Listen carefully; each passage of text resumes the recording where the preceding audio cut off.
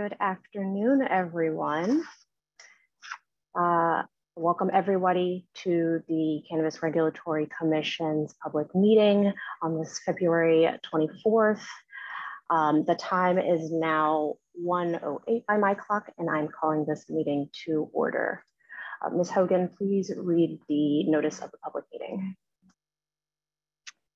Madam Chairwoman, this is a meeting of the New Jersey Cannabis Regulatory Commission.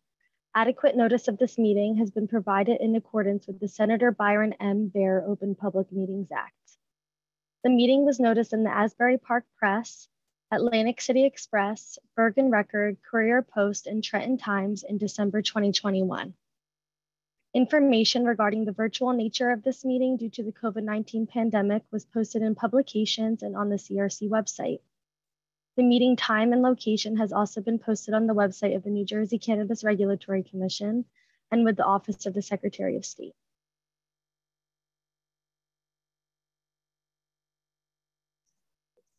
Thank you. Ms. Hogan, can you please take roll call? Commissioner Barker? Present. Commissioner Del Cid Coso? Present. Vice Chair Delgado? Present. Commissioner Nash? Present. Chairwoman Waynu? Present. All members of the commission are present and we now have a quorum. The first order of business is for the commission to go into executive session to discuss legal matters and litigation updates. These are discussions that are not shared with the public. We believe the executive session should take about 30 minutes. Thank you, Ms. Hogan. Do I have a motion to go into executive session? I move that we go into executive session, Madam Chairwoman. Moved second by Vice Chair Delgado, seconded by Commissioner Barker. Is there any discussion on the matter? Hearing none, all those in favor of going into executive session, please say aye. Aye. Aye. All those opposed say nay. Are there any abstentions? Hearing none, the motion passes. The commission will now go into executive session. We expect the executive session to last approximately 30 minutes. We will leave the live stream running during that time and we'll return to the executive session once the executive session is done. So we can expect to resume the public open portion at about 1:40 p.m. Thank you everyone for your patience.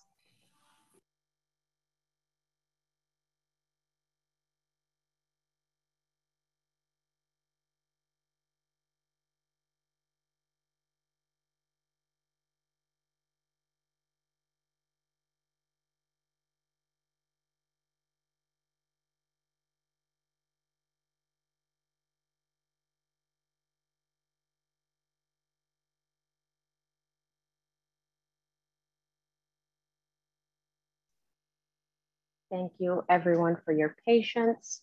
The executive session has ended.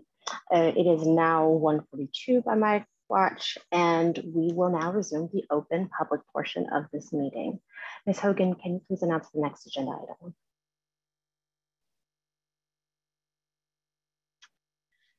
The next item on today's agenda is approving the minutes of both the commission's open session and executive sessions held on January 27th, 2022.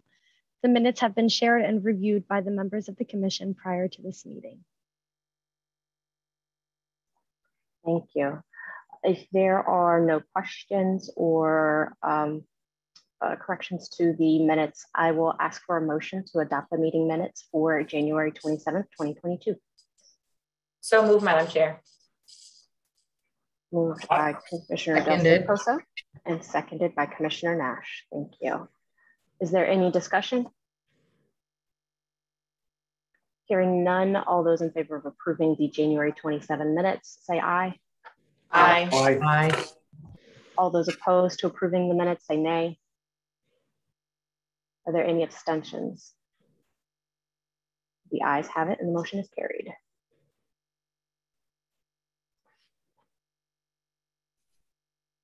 Next up on the agenda is the chair's report. Thank you. I first want to begin my chair's report today with a heartfelt thank you to Ms. Erin Hogan, who, for whom this is her last CRC public board meeting with us.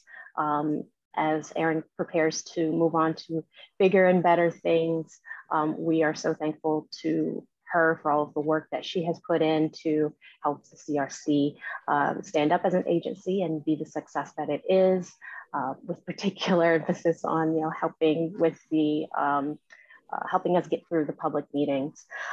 So I want to extend a warm welcome, a warm thank you and well wishes for Erin as she moves on to the next journey. And thank you, Erin, for everything that you've done for the CRC. I'll next turn to provide a few updates on the CRC's process and expectations. I've been concerned that some people have,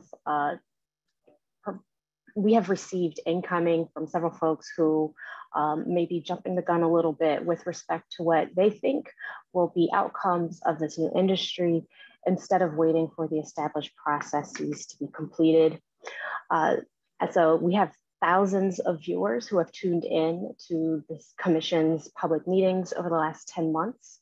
And anyone who's been paying attention knows that the commission has been pretty transparent about the application and investigation process, both as it pertains to the medicinal and the adult use industries, as well as what people should expect in the future.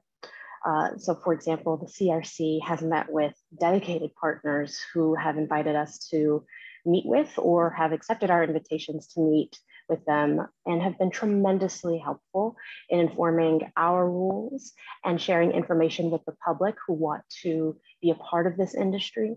So for example, we have held several meetings with legacy operators, both nationally and at the state level, to talk about how best to support those in the legacy market who want to transition into the regulated space.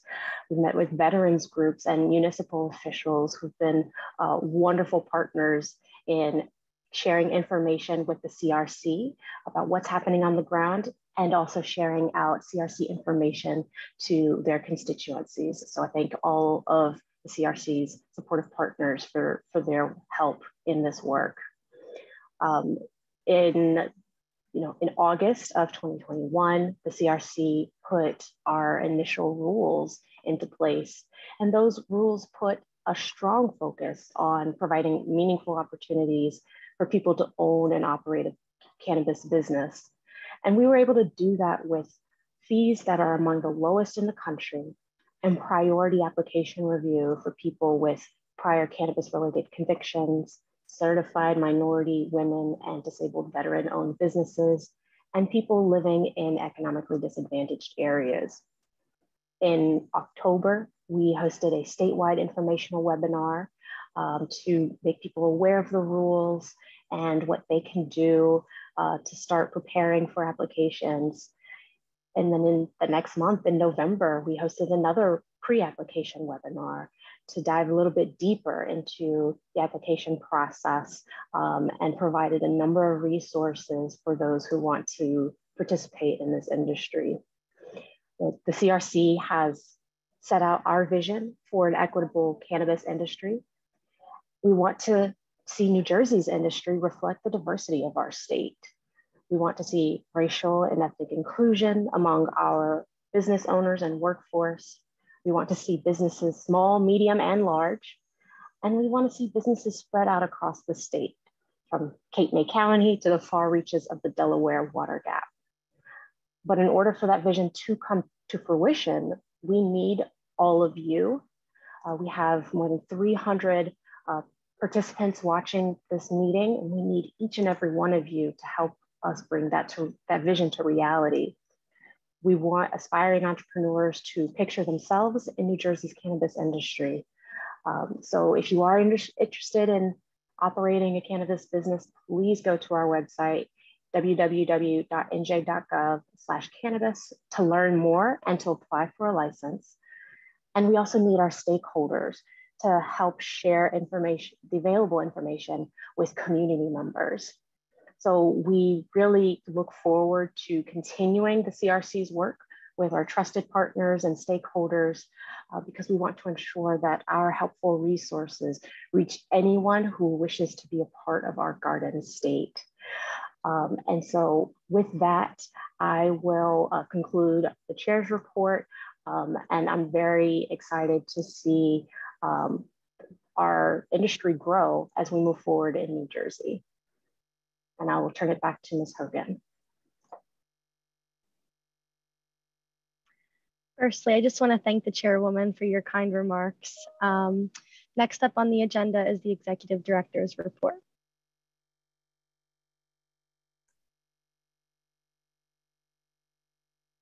Madam Chair, may I have the floor? Yes. Thank you. Thank you. I would like to also echo our chair's comments and thanking Ms. Hogan for her service to the Cannabis Regulatory Commission and her broader service to the state of New Jersey. So thank you. Going to cover a number of things that we've been covering consistently in the executive director's report. Echoing the Chair Waynu's comments. We want to be transparent about our application process and provide updates as to where we stand so that people who are either waiting to have their applications voted on at a commission meeting or otherwise have a good idea for where we are. So please go to the next slide with the agenda. So going to cover an update on cultivator and manufacturer application acceptance, update on the 2019 RFA awards, touch on where we stand with the expanded ATC certifications. And then I want to cover just some follow-up on the interim lab testing change that the commission voted on and approved last meeting. So before I get to the application update, echoing our chair's comments, we really stand at a crossroads here, an important one, and we've been at many at the commission. One was when the law was signed. One was when the commission was formed in April of 2021. Another was in August when we did our rules. And here we are, moving through hundreds of applications, ready to really kick off this legalized market under an entirely new framework, one that did not exist before, did not exist in medical cannabis. And I can tell you, somebody who came from the Department of Health, who oversaw the division, that we learned a lot of what to do, but we also learned a lot of what not to do. And we learned from not only our own experience, but from other states. We've been getting we get questions to our licensing mailbox. And I want to just encourage everybody who's interested in getting into this industry to look at the resources on our website. Our Director of Communications, our Director of our Office of Diversity and Inclusion, and other staff members have just done a tremendous job at putting resources on the website that are available for would-be business owners to learn how to get into this industry, to learn how to start a micro business, to learn how to apply for a conditional application, how to convert from a conditional application to an annual application. Watch the 2 webinars that our chair mentioned, because there's really important information in there. And one of the things that we've highlighted, and we still get questions on this, is we have completely cast aside the RFA process in our new licensing system. We are moving through applications on a rolling basis, but according to priority.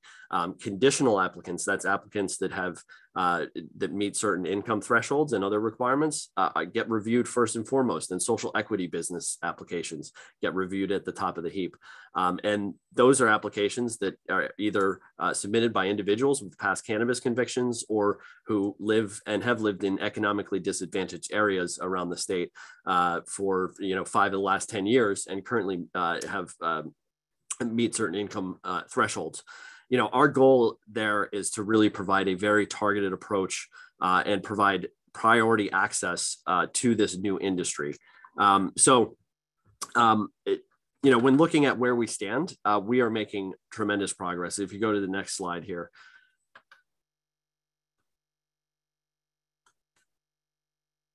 Next one, thank you. So one of the things I covered in the pre-application webinar is that initially with these applications, we anticipate that we'll need more than 90 days to review. Now, for those who submitted on December 15th of 2021, you know, that 90-day clock is coming up on March 15th of 2022. Our goal is to get as close as we can by that 90-day clock and eventually to beat that 90-day clock on new applications. But just given the volume and the fact that we're still staffing up the agency, in the pre-application webinar, I covered that we will likely need to extend that 90-day clock in the early days due to volume. The components of the application review are the submission, review, and scoring. One thing I want to highlight here, as I mentioned, that what we're doing is dramatically different than RFAs that occurred in the medical program, is we're going to allow applicants to essentially cure their application. This is a new feature. It's in our rules. So in a big competitive process, you know, you have to follow strict standards here. Because we're doing a rolling basis and we're looking at each individual application, we can reject an application back to an applicant. They can then cure, resubmit with whatever deficient information wasn't there in the initial round. And depending on what priority level they were, they won't go right to the front of the line, but they'll go to that same priority level. So if you're a social equity business, micro business, conditional applicant, that's the highest overall priority. If your application is deficient and you get it back because of some deficient factor, when you resubmit, you don't go to the back of the line. You just go to the back of the highest overall priority. Similarly, for other social equity business applicants and diversely owned businesses and so on and so forth. The other components to the review are a criminal history, qualification, investigation, and probity. That is different depending on whether you're a conditional applicant or an annual applicant. A review for regulatory compliance, and then a recommendation for the commission to the commission from staff, and then the commission would vote on it. If approved for a conditional licensee, they would get that license and then have a certain amount of time to convert to annual. And if it's an annual application, they'll then essentially the build out of the facility starts, and the license is only issued once a facility is built out and ready to start actually producing, manufacturing, or selling cannabis. Next slide, please.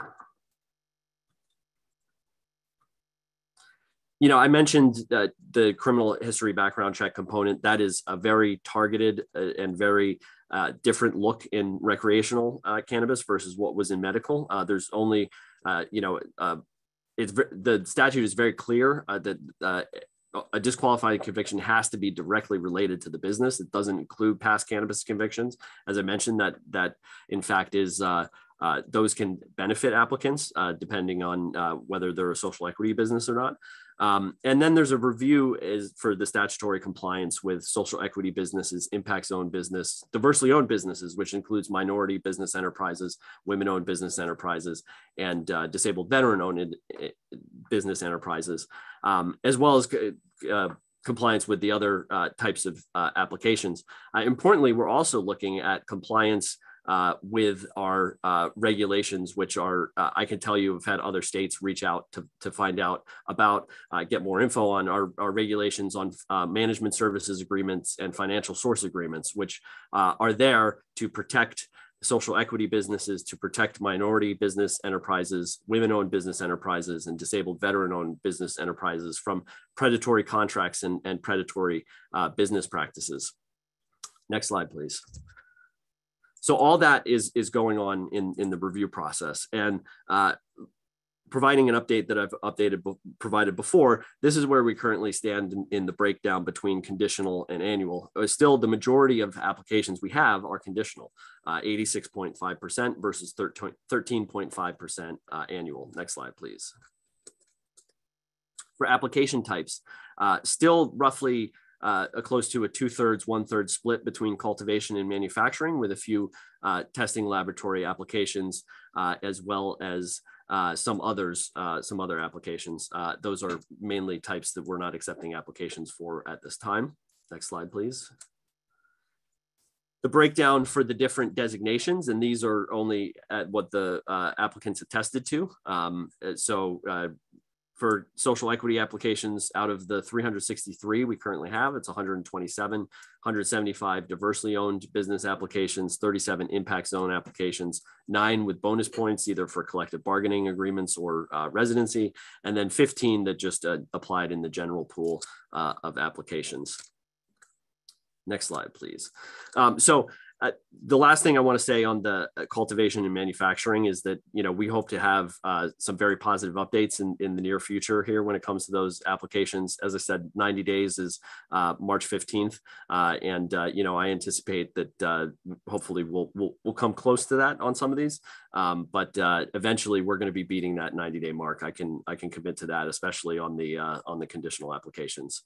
We have had some applicants ask about how to get updates on their applications. They can actually get those in the system. If it says they're under review, then they're in fact under review. So now I'll turn to the RFA updates and run through this. Next slide, please.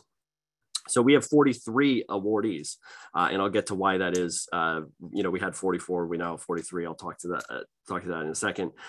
All 43 are in the investigatory stage of permitting. Importantly, no permits have been issued. They have awards, and awards are conditional, and they're conditional upon meeting all the requirements that this commission put into the final agency decisions to ensure accountability, to ensure compliance with our regulations. This investigation includes verification of the information supplied in the application, criminal history background checks, and verification of compliance with all those conditions in the final agency decisions. Next slide, please. So we've dropped from 44 to 43 because one dispensary awardee has not accepted the award. And so that award has been returned back to the commission. It is a dispensary in the southern region. And that award is returned to the commission, and to all the commission members, I would anticipate a recommendation forthcoming from staff on what to do with that. Next slide, please.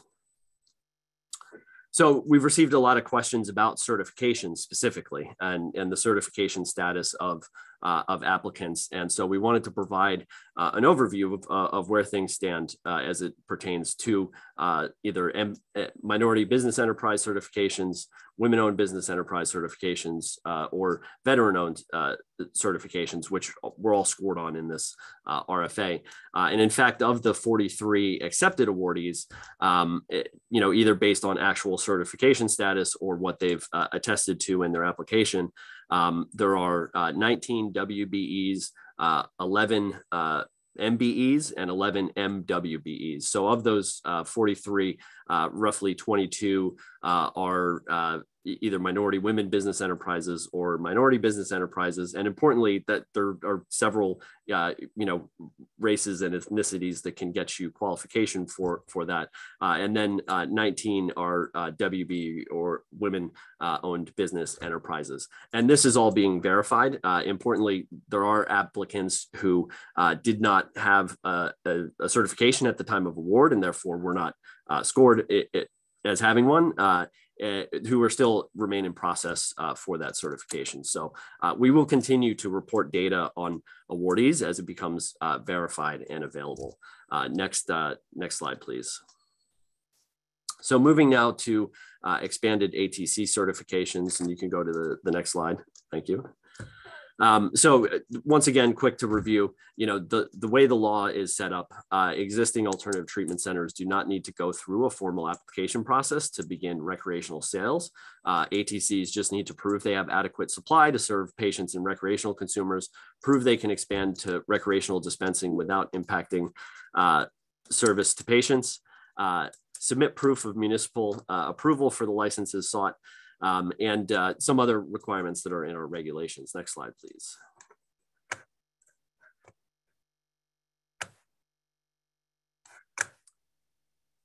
Eight certifications have been received and are under review. I can report versus last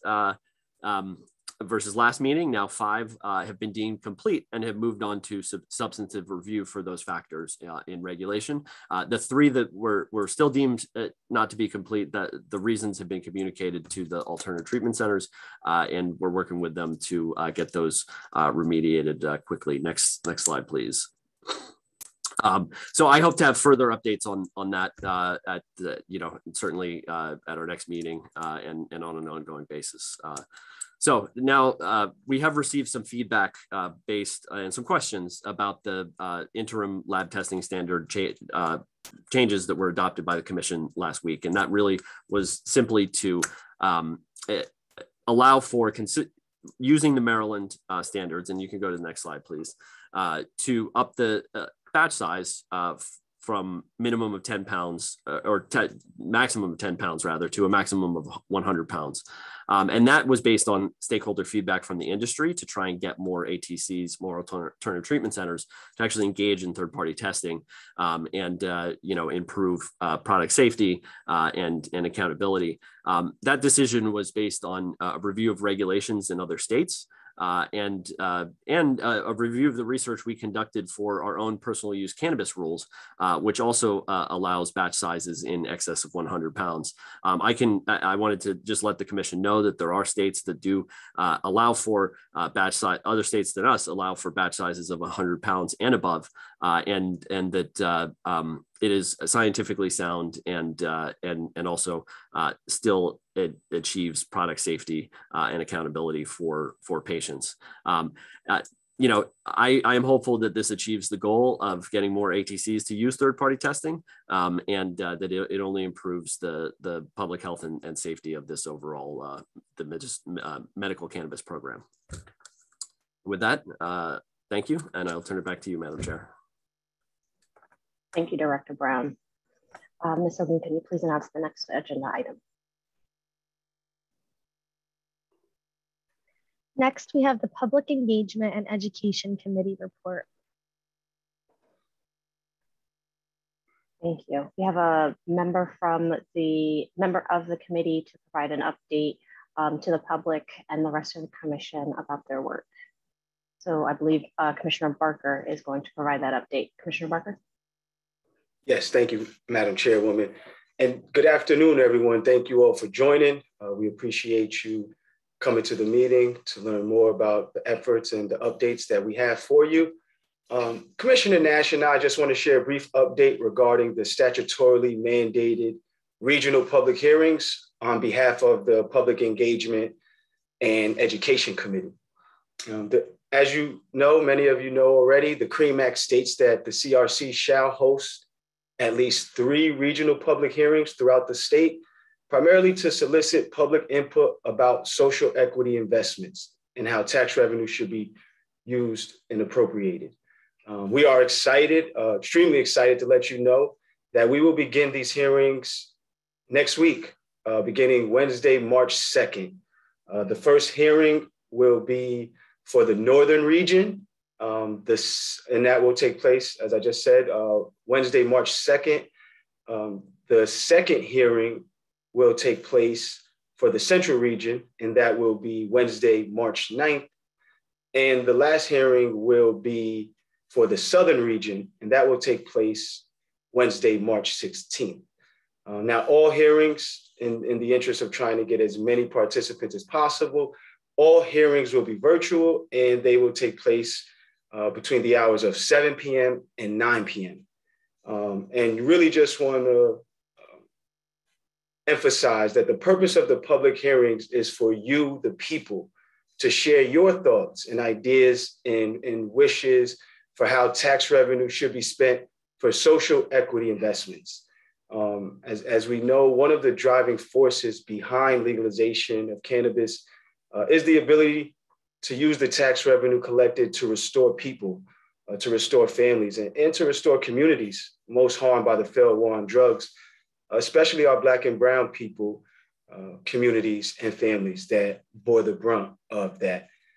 And so we really, really want to emphasize again that this is an opportunity for your thoughts, your ideas to be heard and prioritized for your neighborhood, for your town, and for our state of New Jersey.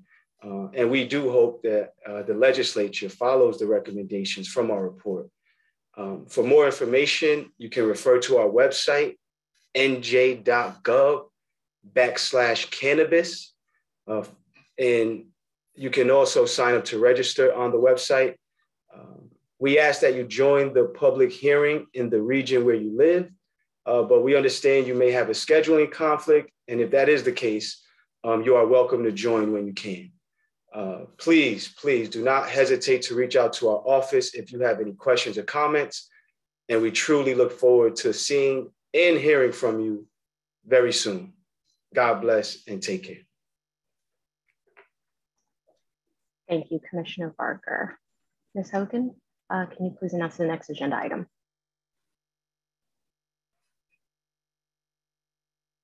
Next up on the agenda is the consideration of adoption of a universal symbol for cannabis items.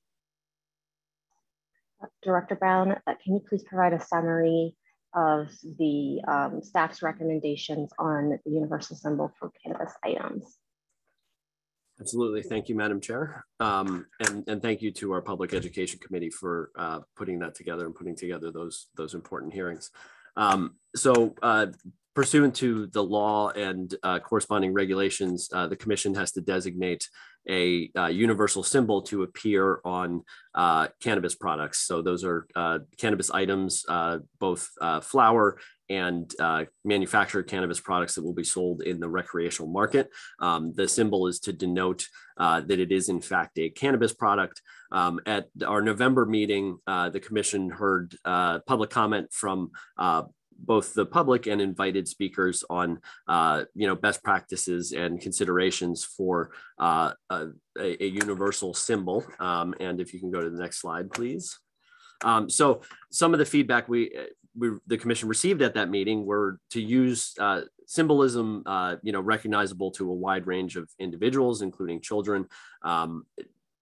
Use components that are utilized across multiple jurisdictions that's responsive to stakeholder feedback, incorporate elements of warning labels from other industries. So, there are many consumer household packaged goods and products that might be dangerous to kids, and they all tend to have warning labels on them. And so, looking at those as the basis for what we do in cannabis is also important. And then also to include elements recognizable to people who, like kids who can't read yet, or non-native English speakers who wouldn't be able to read a written message in English. Use elements that are easily catch the eye. Next slide, please. So based on review and work, and I want to thank our communications director, Tony Ann Blake, as well as graphic designers at the State Office of Information Technology who worked on putting together some options. This is the staff recommendation to the Commission for the universal symbol. And there are two here, and I'll note why. So one is for packaging, essentially to go on the label of the exterior of a package. And this incorporates three elements. So first, a red stop sign denoting pause or stop. A version of the international intoxicating cannabis product symbol, which Doctors for Cannabis Regulation and ASTM International had presented at our last meeting, which incorporates elements from other industries of warning labels, and also it uses the cannabis leaf, which is utilized in multiple jurisdictions now to denote a cannabis product. And then it includes the plain language warning, not safe for kids. So that would be essentially go on the package itself, a minimum size of width of 0.75 inches and a height of 0.5 inches. And then there will be, if adopted, a corresponding style guide, which will explain how to scale that up depending on the size of packages. We do have smaller packages that cannabis products can come in. And so that's why we would start there and then scale up accordingly. The second is a product imprint. And per the law, the universal symbol is to be imprinted directly on cannabis products. So edibles, ingestible products will need to be imprinted with this symbol. And here we're just, the recommendation is to just use the simple warning triangle with the cannabis leaf as that imprint. The imprint piece would be the more costly to implement for the industry. And so if we keep it simple and keep it, something that's potentially usable in multiple jurisdictions, I think that can be helpful. If you move to the next slide, please. This, as I said, it incorporates a version of the International Intoxicating Cannabis Product Symbol, which was presented at our last meeting and adopted by a standards organization. It's not exactly to their specifications because it's in this additional format. It includes the cannabis leaf. Next slide, please. And it incorporates those other elements we talked about. Commonly known symbolism to denote stop or pause, plain language that says not safe for kids, and it's only 3 colors, and so cutting down on costs of printing these to appear on labels. So that is the recommendation. I'm confident that this is a result of hearing from those stakeholders, moving with best practice, and making sure our universal symbol is reflective of those things. So thank you, Madam Chair. Thank you, Director Brown. Do I hear a motion on this matter? Madam Chair, I move to adopt this resolution concerning the universal symbol that indicates that a cannabis item contains cannabis. Moved by Second that, Madam Chair. Moved by Commissioner Del-Coso and seconded by Commissioner Barker. Is there any discussion on this item? Hearing none, Ms. Hogan, can you please call the vote? Commissioner Barker? Aye. Commissioner Del-Coso? Yes. Vice Chair Delgado? Yes. Commissioner Nash? Yes. Chairwoman Waynu? Yes. The motion passes. Next on the agenda is the consideration of medicinal cannabis product waiver regarding concentrates. Director Brown, can you please provide a summary of this proposed waiver and its need? Absolutely. Thank you, Madam Chair. Right now, under medical cannabis regulations, licensee permit holders can produce topicals, lozenges, oils, which can be either in a vaporizable form or in like tinctures, as well as whole flower. Here, what we're proposing is to provide a waiver of those limitations on products to specifically allow for a category of products for which we have a number of product proposals. And we've heard from both industry and patients alike as to the want for these products in the state of concentrates. So these are things essentially pure forms of either solid or semi-solid cannabinoids that are extracted from the plant. Generally, they are not there aren't excipient ingredients added like you can see in vape cartridges. So these are things that go by terms of wax or rosin or shatter and other names. They are available in other Northeast medical markets, available in medical cannabis markets across the state. And we have an opportunity to make them available here in the state of New Jersey. Importantly, for a patient who might want a fast-acting product who doesn't want flower, doesn't want a vape cartridge, this could provide a very high and effective dose of cannabinoids in one inhalation. So recommendation is to approve this waiver. There is one condition going back to third-party testing. So in order to take advantage of this waiver, we will only approve ATCs to manufacture products under this waiver, provided that they engage a third-party lab to do their product testing.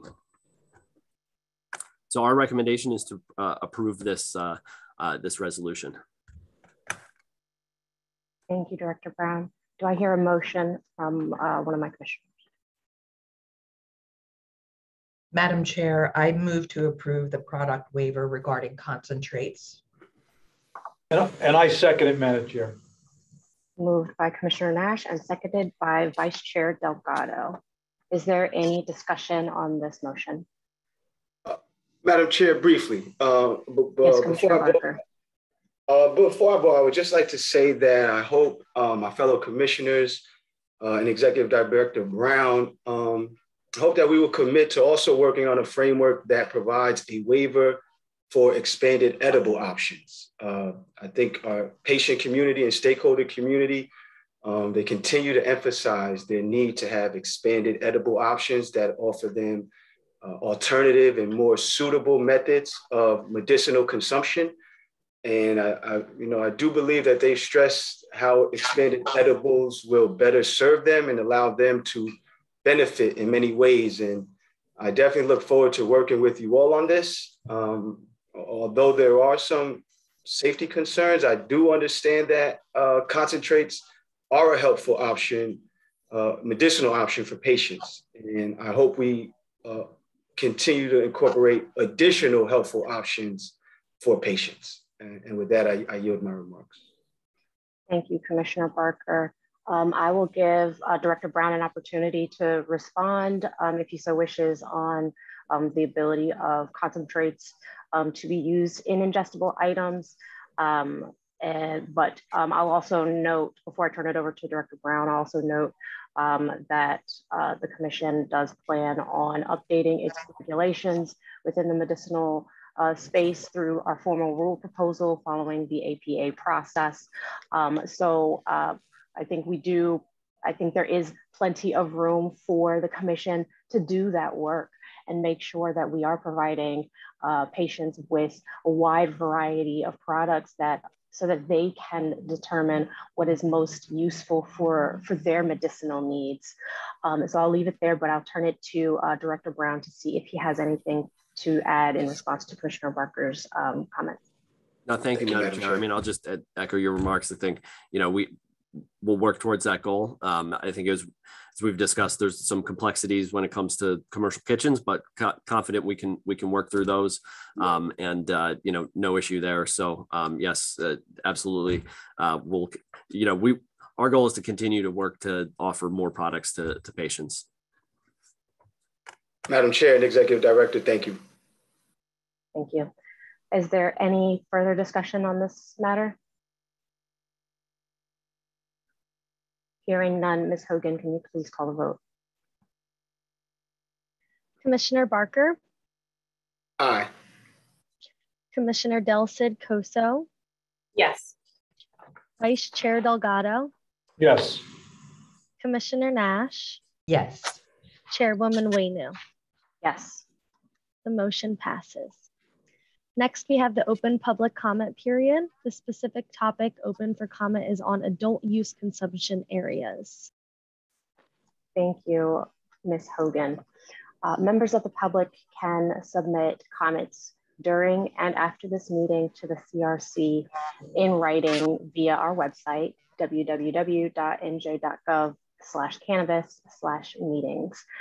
The deadline for submitting written comments to the Commission is 5 p.m. tomorrow, Friday, February 25th.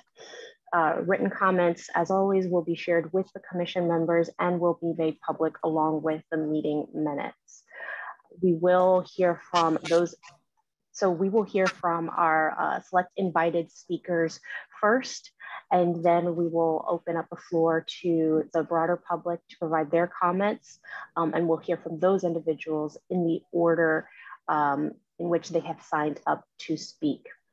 So for our speakers this afternoon, please remember our standard 3-minute rule. We'll have invited speakers who we have offered 5 minutes to speak.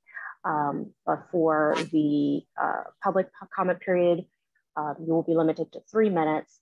Please be mindful and concise during your comments. We have a number of folks who have signed up today, and so we want to make sure we can hear from as many individuals as possible. Please note that the public comment period is meant to give members of the public an opportunity to address the Commission about matters that the Commission should be aware of.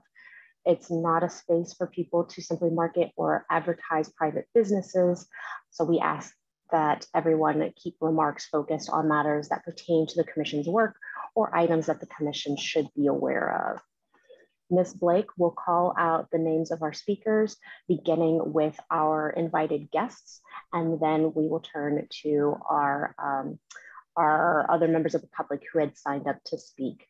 When it is your turn to speak, Ms. Blake will ask you to unmute yourself. If you are dialing in by phone, which I believe we have, or we had a few folks joining us by phone, you will need to press *6 to unmute yourself when told to do so. Now, in order for our staff to unmute individuals who signed up to speak, your full name or phone number as it appears on Zoom must match the name or phone number you used to register to speak. So please ensure that your name matches the name you used to sign up. If you need to change your name on the Zoom platform, exit the Zoom meeting and immediately relaunch the Zoom meeting, which should prompt you to enter your name. If you are joining us by phone, the phone from which you are calling must match the phone number used to sign up. We will not be able to correctly identify you as a speaker if your name or phone number does not match what you used to sign up. So with that, I will turn it to Ms. Blake to first call on our invited guests, and then we will hear from the public. Good afternoon, everyone. Our first speaker is Suzanne Schick, Dr. Suzanne Schick, Associate Professor at the University of California School of Medicine. Go ahead, Dr. Schick. Hear me? Yes, we can hear you. Go ahead. Okay. So I work at University of California, San Francisco, and California opened their first, what we call on-site consumption areas, or smoking or cannabis use lounges in cannabis stores or dispensaries back in 2018. And I'm going to be showing you some data from the air that we studied in these public stores. And also California allows cannabis consumption at special permitted events. And I've also got some data from our annual Harvest Festival. Can you advance the slides, please? So I'm going to be talking a lot about PM 2.5. PM 2.5 is airborne particles that are less than 2.5 micrometers in diameter. This means that they are small enough that they penetrate all the way down to the bottom of your lung when you inhale. They don't get caught up in your nose or your throat. And they can be solid or liquid, but they're usually made of a mixture of chemicals. And they are known to damage the tissues of the lung and can enter the bloodstream directly through absorption from the lung. And what's especially important about PM 2.5 is that even very low concentrations can increase your risk of cardiovascular disease, specifically heart attacks. Next slide, please. This is data from the Emerald Cup Harvest Festival, which is held in the Santa Rosa Fairgrounds. We studied in 2018, 2019, and 2021. This is a 21 and over event, has a secure perimeter. And in the areas where we were, the attendees are allowed to smoke freely, and vendors also give out samples of dabs and sometimes vapes. Next slide, please. The majority of the smoking activity, of the consumption activity, is smoking there. And we measured in 2018, 1,118 micrograms per cubic meter inside the vendor area, when the background concentration outdoors, was only 4 micrograms per cubic meter. In 2019, it averaged 172 micrograms per cubic meter when the background was only 3. And last December, it was 383 on average when the background was 5. Next slide, please. This is data from a dispensary that did not allow smoking, but did offer desktop flower vaporizers and electric dab rigs, as well as permitting the use of vape pens on the premises. We measured actually around the clock for 5 weeks in 2019. And the average PM 2.5 concentration when the business was open was 84 micrograms per cubic meter. And the average when the business was closed was 3 micrograms per cubic meter. This paper has been published in Environmental Health Perspectives. Next slide, please. These are what the daily concentrations look like. The little tiny black bars at the bottom of each column are the concentrations inside the business when the business was closed. So that's from 9 at night until 9 in the morning. As you can see, concentrations varied a lot day by day, but they were consistently much higher than the concentrations were when the business was closed, and also much higher than the concentrations were outdoors in the air. Next slide, please. Our next data is from a dispensary that permitted smoking. We studied this dispensary not 24/7, but in short visits where we actually went into the smoking lounge with people who were customers, carrying our instruments with us in backpacks. We did 9 visits, mostly between 3 and 7 p.m. And the average particle concentration was 840 micrograms per cubic meter. And measuring at the same time as we were collecting in the dispensary in a coffee shop on the same block, their PM 2.5 concentration was 4 micrograms per cubic meter. Next slide, please.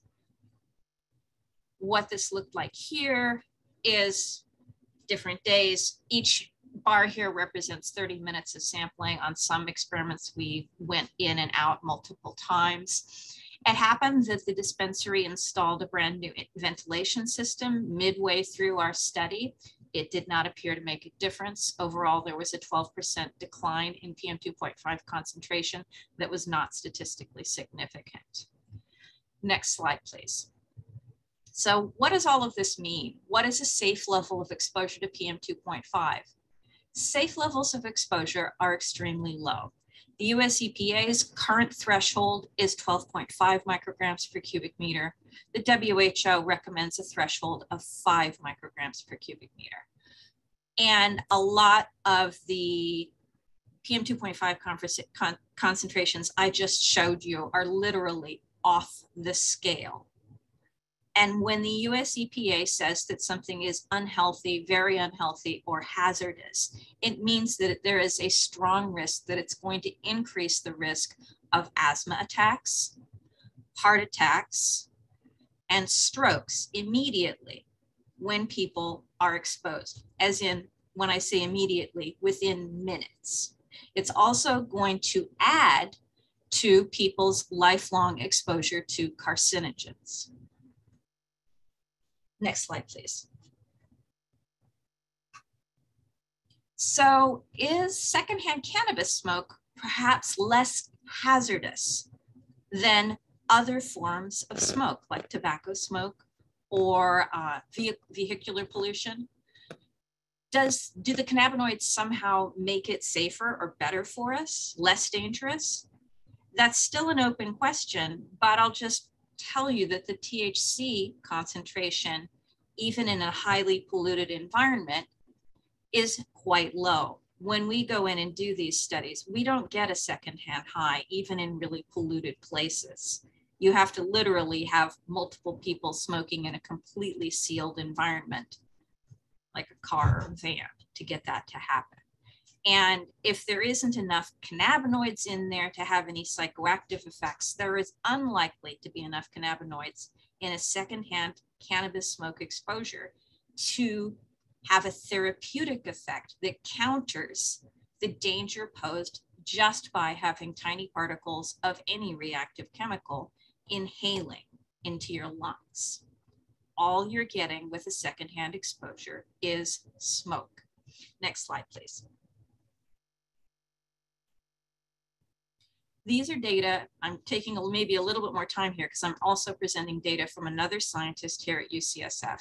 My colleague, Matthew Springer, studies the health effects of all different kinds of smoke using rats. And what he does is he generates the smoke with a smoking machine, dilutes it to a concentration that's similar to what people are exposed to in the real world, and then has the rats breathe it. And before and after, he measures the diameter of the rat's leg arteries and their ability to increase in diameter when blood flow increases. Once you lose this flow-mediated dilation, your chance of heart disease and your risk of heart attack goes up. When you're exposed to tobacco smoke, you can see that 10 minutes after the exposure, your flow-mediated dilation goes down. 30 minutes later, it recovers a bit. Exposed to the same concentration of marijuana smoke, your flow-mediated dilation goes down and it does not recover significantly at 30 minutes post. Exposed to just plain air, you don't see any effects on flow-mediated dilation. This to me suggests that cannabis smoke has the same potential health effects in that it will increase risk of heart disease in people who breathe it. And this risk comes on immediately. Next slide, please. Dr. Schick, you have 2 minutes. Thank you. In summary, smoking and vaping release masses of particles. Dr. Springer has recently studied cannabis herb, just dry herb vaporizers and found the same effects on cardiovascular health. Breathing particles increases the risk of heart attack and cancer. I know that there's still a lot of controversy in the literature right now, but frankly, we are a long way from having good, large studies of people that accurately assess whether or not they're using cannabis, which makes it much harder to see health effects. Smoke is very difficult to control using ventilation alone. We didn't tell the dispensary to install the ventilation system. They just had it in one time when we showed up, and it really didn't help. And smoking and vaping lounges really are not safe for the people who work in them. This includes people who smoke marijuana for, themselves. Earlier studies with tobacco smoke, where they looked at people who worked in bars before and after smoking bans, found that both smokers and non-smokers had better lung health and fewer respiratory symptoms after a smoking ban. You're not getting away from the risks of exposing your workers as a business owner simply by employing people who already voluntarily smoke cannabis. And I also know from working in dispensaries that not all dispensary employees smoke. Some of them only use cannabis via other administration methods. So that is the end of my talk. I will be happy to answer questions later on in the chat if that's something that's possible, or you can contact me through my email. The managers of this public meeting can make that available to you. Thank you for your time and your attention. Thank you, Dr. Schick. Thank you, Dr. Schick.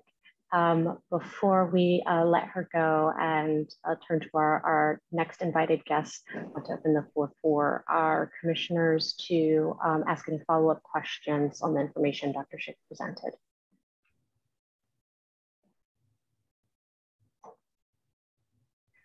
Thank you, Chairwoman, and thank you, Dr. Schick, for this presentation, very helpful and informative.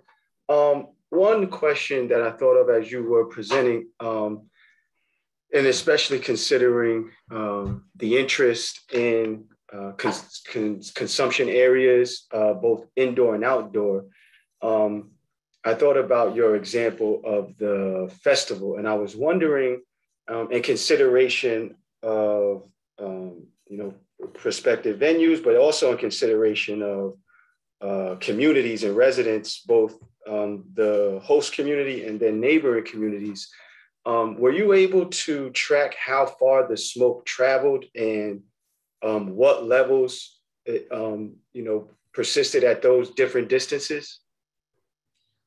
The data I showed today are all from indoor environments, but we have also studied some outdoor environments, just not a lot of them.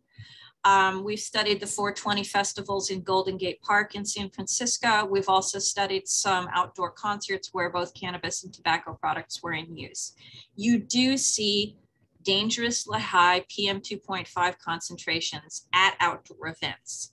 If the outdoor area is not near anybody else's houses, i.e. blocks away, you are unlikely to see pollution of neighboring environments at levels that we worry about for health. However, if somebody has a consumption lounge in the backyard of their commercial property and it's right below someone else's window, or if the wind is blowing into someone else's backyard, then you can see exposures that are risky and also very, very likely to cause people to complain. We do normally see lower PM 2.5 concentrations when people are using outdoors rather than indoors. However, if you throw a roof on top of it and some windscreens, you're starting to look a lot like what's indoors again in terms of those very high, very dangerous exposures. So if you've got enough outdoor space, you can see effective dilution. But most commercial properties where people are going to be opening stores and dispensaries don't have that amount of extra space around them.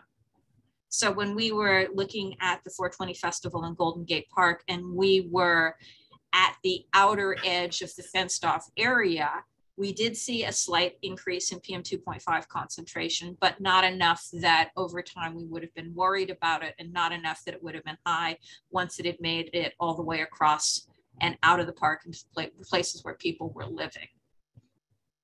Thank you very much, Doctor. Is that, yeah, you're very welcome. Dr. Schick, I was wondering if you could highlight approximately how long it took for these indoor or enclosed consumption areas that you studied for the concentration of PM 2.5 to return to those background or baseline levels. So different businesses have different ventilation settings. However, most of them are somewhere between half of an air change per hour and 4 or 5 air changes per hour. An air change is when you have enough clean air coming into a space that it represents the entire volume of an indoor space. So in those, so when when we were looking at the dispensary that allowed us to sample 24/7, we would see within about an hour after closing, the PM 2.5 concentrations would be getting closer to the normal background levels. But it didn't happen right away. And the problem is that when you're firing up, when you start smoking something or using a vaporizer, you're emitting a lot of particles, and it's hard to control, and it does take a while to go away. Thank you. Does that answer your question? It does. Thank you very much. Welcome. Any other questions from the commissioners?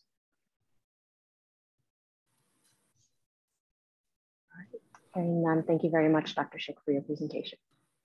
You're very welcome. Thank you for the opportunity. Thank you, Doctor.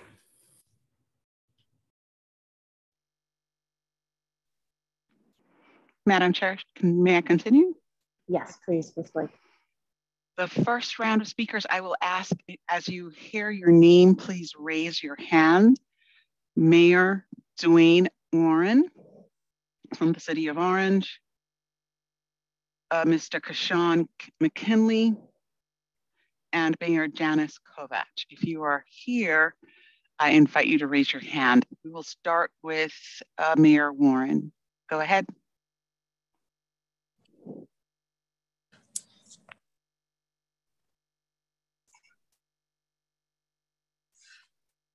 Go ahead, Mayor Warren.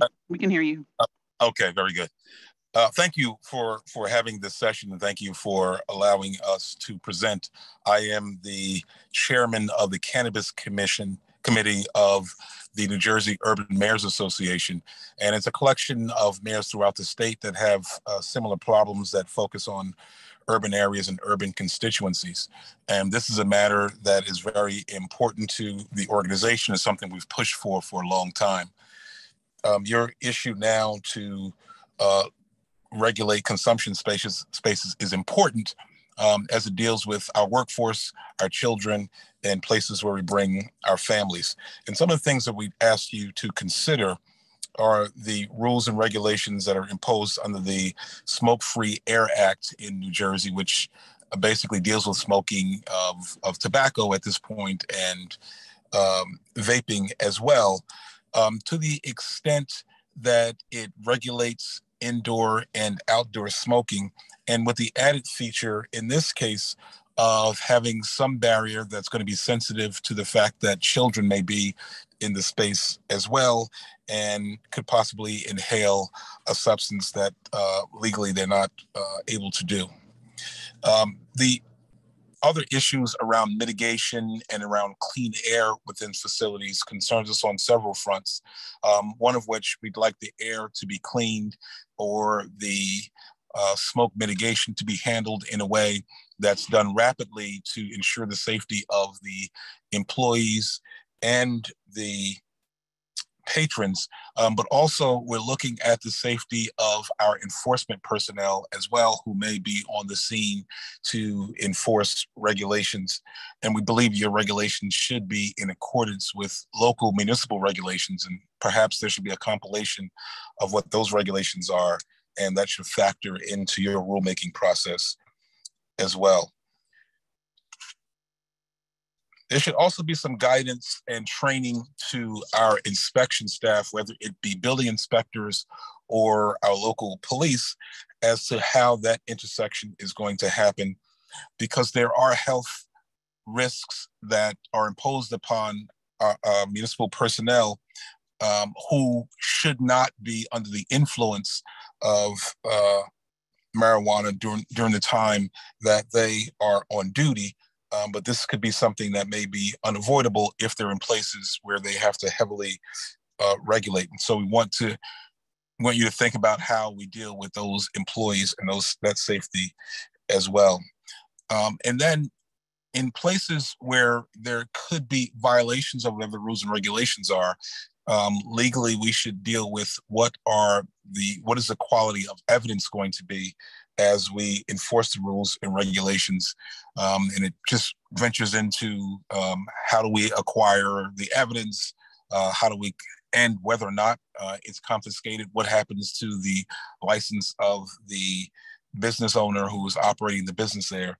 So those kind of more thorny issues ought to be properly laid out so that we can mitigate any litigation that might occur, and to make sure that our businesses can thrive in this environment. And then finally, there is a big push from all of the municipalities to have appropriate signage. And so I was happy to see that we've adopted the universal signage. Now that should be across the state, certainly in our urban areas. The language on signs and the limitations and a copy of the rules and regulations should be something that establishments should be required to post, so that everyone is on notice as to what the rules and regulations are and what the limits are to the use of this now legal product. With those issues, the Urban Mayors Association is asking that you consider them across the board. We certainly would invite you, or have you invite us, to a session that walks through these kinds of issues before this final rule implementation. And certainly I'll work with our executive director, Ms. Barbara George Johnson, to submit something in writing to guide your deliberations as well. Thank you again for having us. Thank you, Mayor Warren. Do we have any questions from the commission members for Mayor Warren? All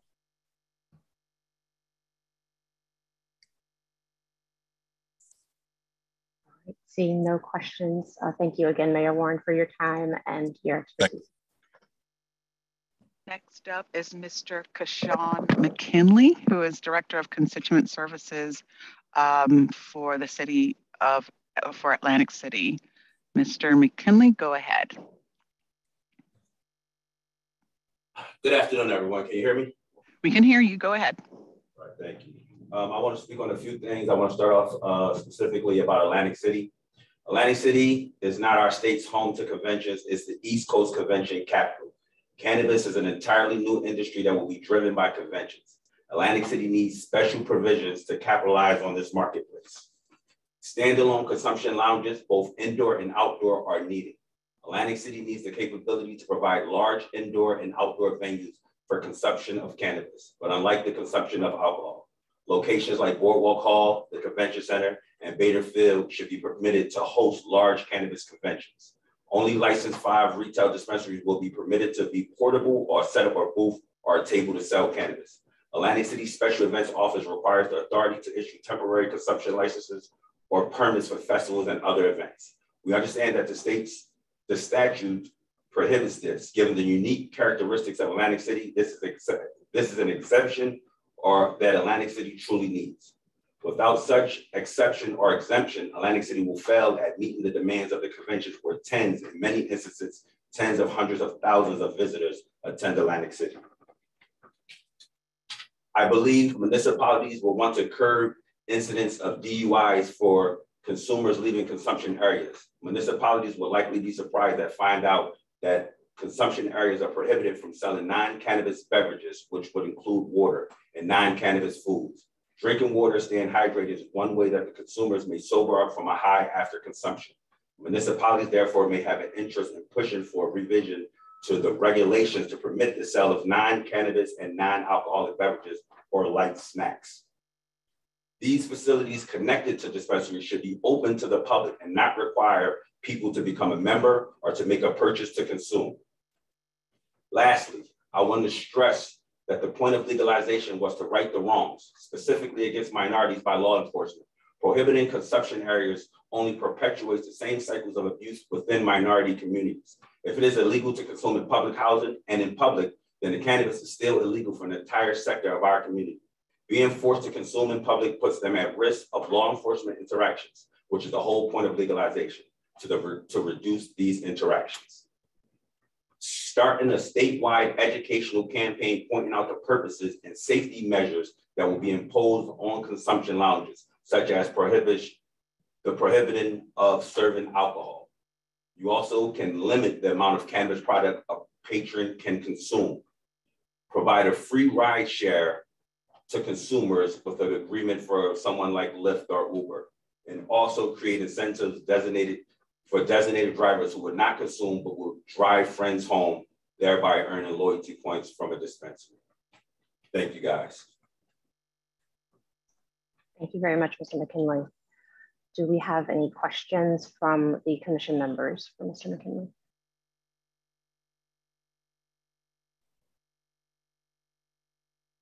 Hearing no questions, thank you again, Mr. McKinley, for your time and your remarks today. Thank you. Mayor Kovach, go ahead.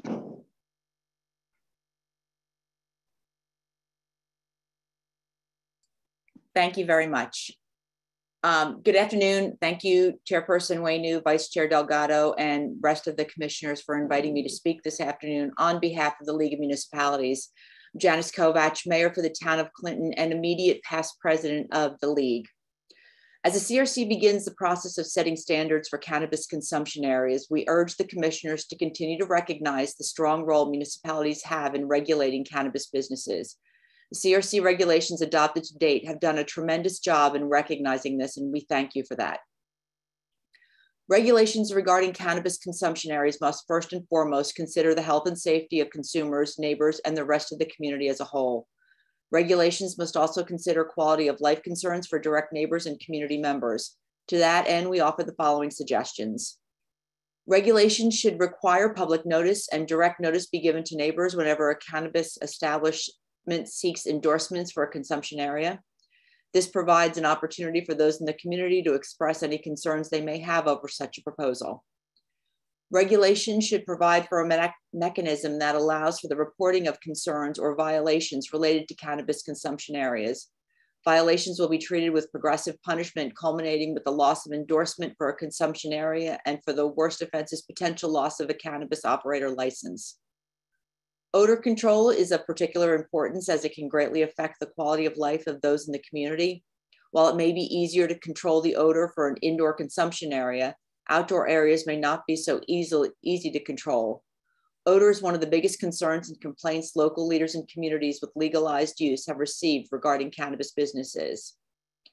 And while the CREAMM Act provides that indoor consumption areas must only be accessible through an interior door after first entering the retailer, it remains critically important that these areas have alternative means of ingress and egress in the case of an emergency. This is for the safety of patrons as well as for first responders. When cannabis is consumed at a location other than one's own home, such as in a consumption area, it is only logical that the consumer will need to travel to and from the consumption area. This increases the potential for impaired driving. CRC regulations should require any facility with a consumption area to have employees trained in CRC approved training to recognize impairment. This is critically important to help prevent a consumer from getting behind the wheel while impaired.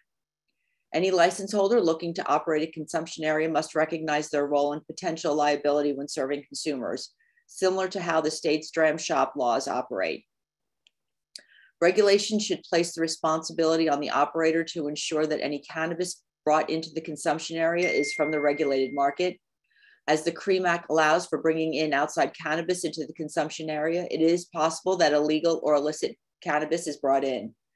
For outdoor consumption areas, the CRC should provide minimum requirements regarding the height of surrounding walls, fences, or barriers required, and reiterate a municipality's authority to go beyond these minimum requirements in order to obtain municipal endorsement. Although cannabis establishment license holders are prohibited from acting as a retail food establishment, there is no current prohibition that food be prohibited from being brought into the cannabis consumption area. We believe it should be left to the municipal discretion on whether or not and to what extent food or drink can be brought into the cannabis consumption area. Thank you very much for your time today. Thank you, Mayor Kovach. Do any of the commission members have questions for Mayor Kovach? Mayor, I have one quick clarification question. You had mentioned this is desire to see cannabis businesses have their workers trained to protect people, but I did not catch what kind of training you are hoping to see. Could you just clarify that for me? Sure. We would hope that the CRC would provide training. So some form of training that similar to what most restaurants should be doing with bartenders or any servers, how to recognize someone who is impaired, and then what the steps that should be taken to protect the consumer as well as the business owner. Okay, thank you so much. Sure. Anyone else have questions for Mayor Kovach? All right, seeing no further questions, Mayor Kovach, thank you again for your time and your comments this afternoon. Thank you so much. So the next 5 speakers on our list today are Assemblywoman Shavonda Sumter, David Rossano, Dante Bronog, Hassan Austin, Noah Fode, Hala Alamar.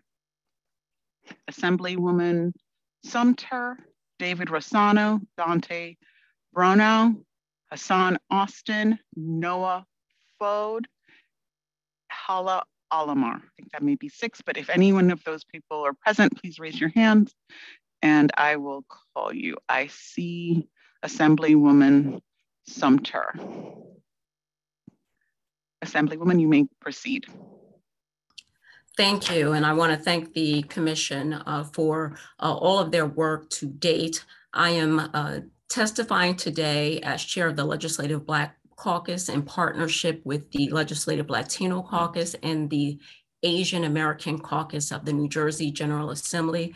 That is 34 members. I join you today to amplify the mounting distrust and shaken confidence our caucuses have in the creation of the new adult use cannabis industry. I was fortunate to sit through a good portion of your meeting today to hear some of the concerns addressed from the executive director and the chairwoman and from your committee report. So I will report that back to all of our respective committees. However, we had scathing press articles detailing and outlining the lack of equity and apparent unfairness for the issuance of medical licenses through a competitive request for applications that necessitated our united efforts to ensure we have better outcomes for equity and fairness in the adult use cannabis awards. We're trying to engage every effort with the lens of equity and inclusion regarding adult use cannabis to yield the intended benefit of social equity to recompense communities that were most harmed historically.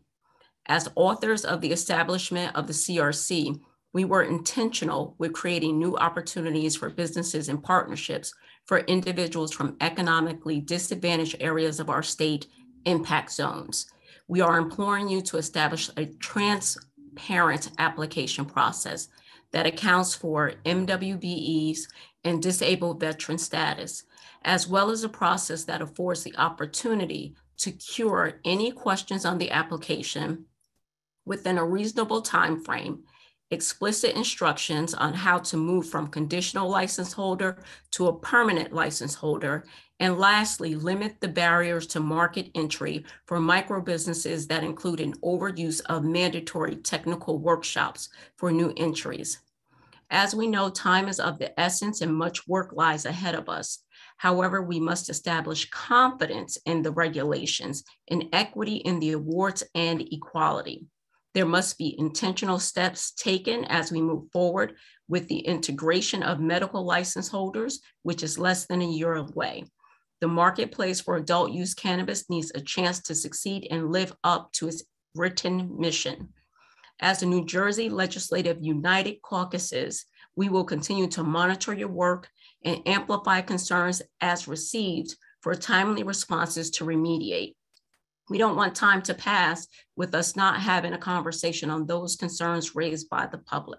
We are committed to working with the Commission to ensure that all communities are given a fair fighting chance. I want to thank you for this opportunity, and you have a copy of my written testimony. Thank you so much, Chairwoman Sumter, for your time and for your remarks this afternoon. Very happy to have you join us today's public meeting. Thank you. Thank you. Ms. Blake, please go to the next speakers. Again, I want to remind everyone that your name on this list, on the attendees list, has to match the name that you have registered with. I see there is Hassan. There is no last name.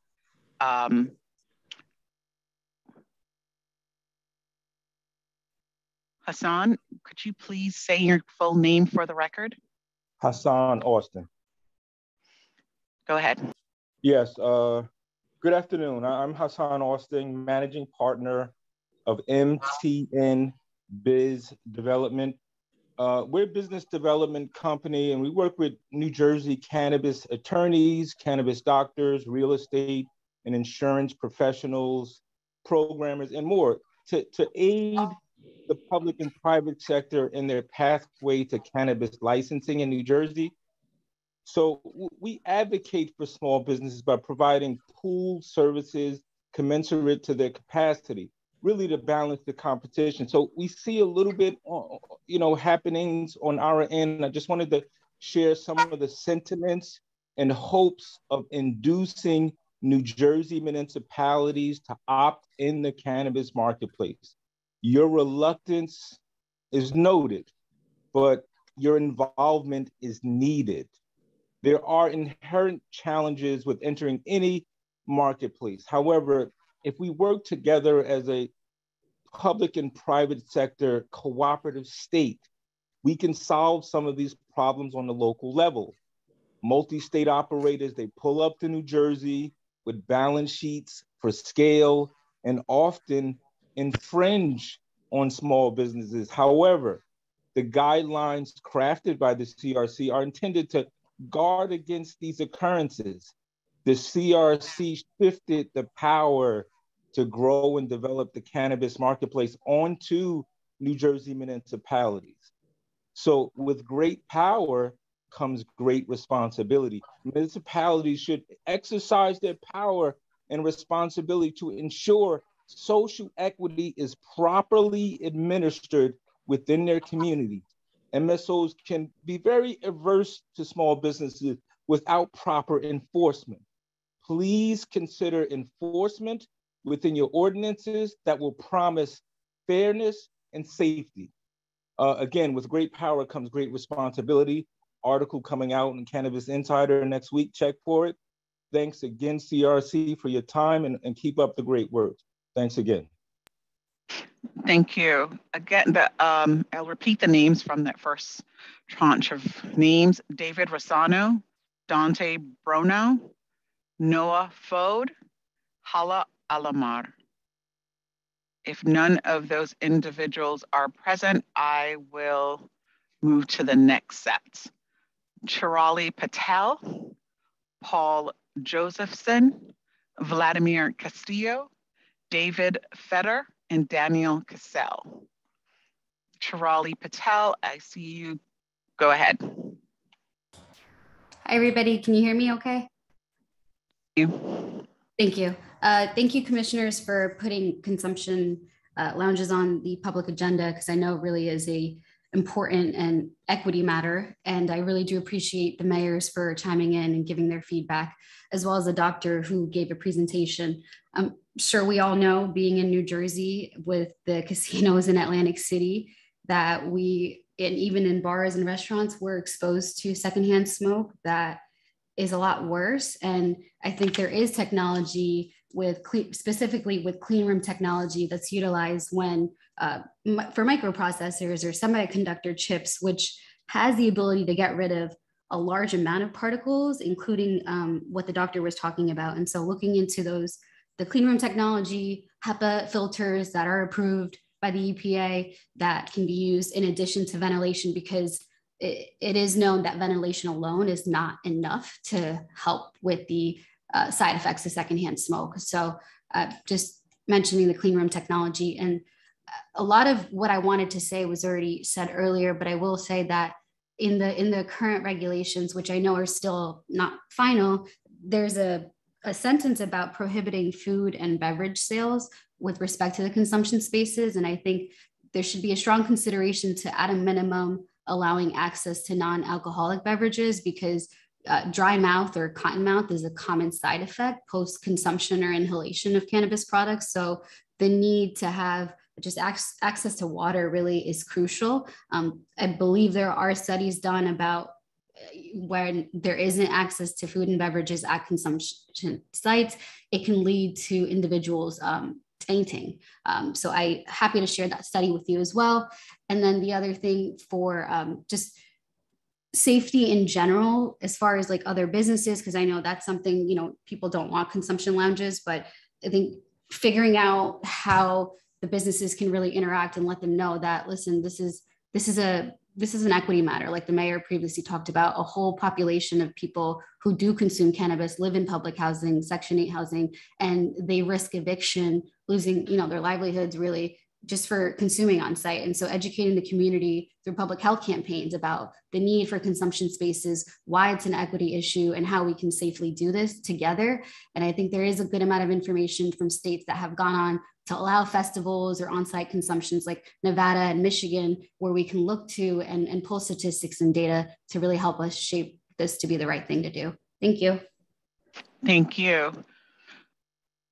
I'll repeat the names again: Paul Josephson, Vladimir Castillo, David Fetter, and Daniel Cassell. Seeing none of those people present, I will move on to the next set. Ashley Castle, Jim Rice, Lincoln Gratton, Nate Reed, and David Nathan. Ashley Castle, Jim Rice, Lincoln Gratton, Nate Reed, and Dr. David Nathan. I see Jim Rice. Go ahead.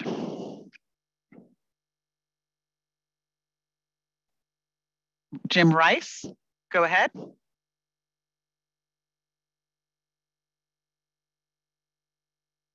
Jim Rice, going once. Yes, can you hear me? I can hear you. Go ahead. Yes, ma'am. Thank you. Thank you, commissioners and chairwoman. My name is Jim Rice, and I've spent close to 25 years in the alcoholic beverage industry, 8 as a C-suite executive and an alcoholic beverage wholesaler, and I currently own and operate a cannabis transport business in Ohio. I would respectfully request the commissioners consider, again, increasing the number of wholesale permits an entity may be issued from 1 to 3.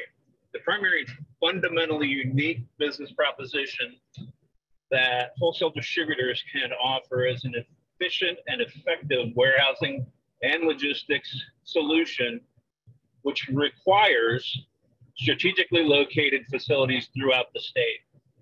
In both my professional and personal opinion, allowing a single permitted entity in northern New Jersey, one in southern New Jersey, and one against the Jersey Shore will not only help the program achieve its social equity goals, but create a safer, more diverse, and more successful adult use cannabis market now and in the future.